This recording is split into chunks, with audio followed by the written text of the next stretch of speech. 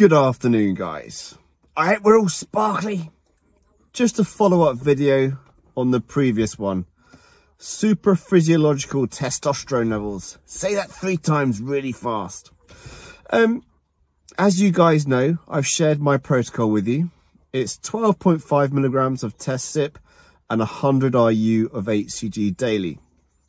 That gets my total testosterone to around 35 and my free testosterone to anywhere between 0.6 and 0.8, depending on my SHBG. Sometimes my dose has to be lowered a little bit. Why?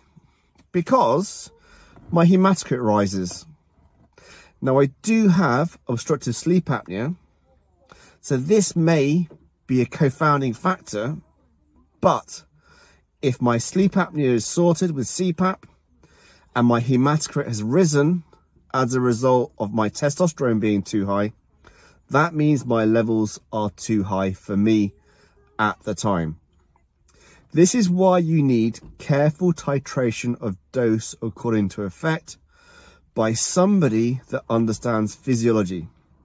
Somebody that understands a little bit more than just saying up the dose to resolve your symptoms, because that is frankly absurd. And I think we all know that, really.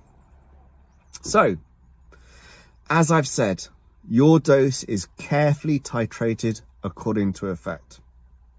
Now, I do have guys on as much as 25 milligrams of TestSip, plus or minus HCG, and as little as 5 milligrams of TestSip and HCG. Why? Because the HCG is producing intratesticular testosterone, and we are merely optimizing their levels with exogenous testosterone. This is the principle by which we adhere to at the Men's Health Clinic. We want to mimic natural physiology. We want to recreate the HPG axis. We want to maintain as much natural intratesticular testosterone production as possible and utilize testosterone to optimize your levels. Why? That should be common sense. I don't like the idea of atrophied testicles. Now, you can be very happy with atrophied testicles. You don't need HCG, but it's not gold standard. Why? Now, we know that HCG mimics luteinizing hormone, and luteinizing hormone is the primary hormone that tells the testicles to produce testosterone. We also know there are LH receptors in the brain, so you can kind of understand we want to stimulate them, and HCG will help stimulate the LH receptors in the brain. That's why lots of guys report an improved sense of well-being and libido on HCG. There is a small cohort of patients that don't get on with HCG, and I believe that's due to excess neurostimulation from the HCG. So, you need careful titration of your dose according to effect by a clinician who understands physiology, who will act in your best interests, who will take responsibility for your care. You can just go on the internet and ask for advice. You will receive said advice.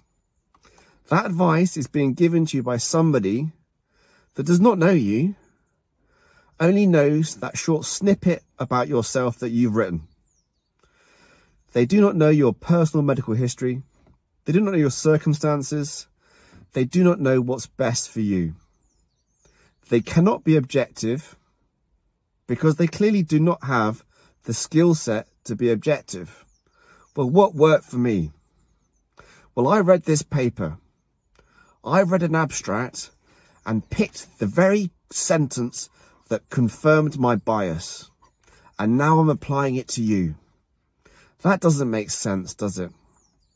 So, supraphysiological testosterone levels. You might want to have high levels, but when you have high levels, you'll understand that the premise behind TRT is what?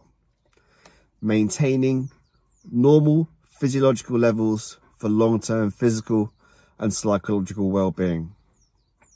We don't want to be high, we want to be normal. We want to fight and fornicate. Nothing more, nothing less. Okay, I'll take that back. We want to have the ability to fight and fornicate.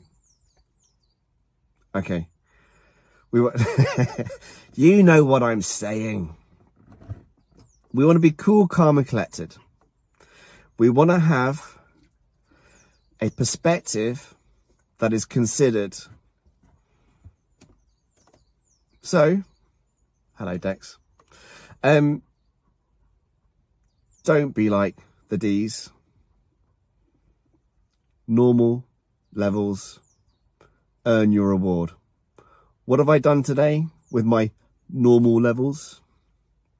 I've been to the sea. I've jumped in like a lunatic with my cold swimming. I've been to the gym. I've run the dogs. I'm about to go and clear some emails, and I'm about to do some DIY. I don't need high levels to be optimized.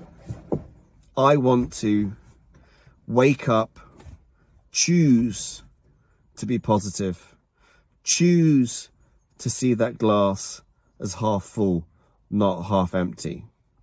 I want to earn my reward.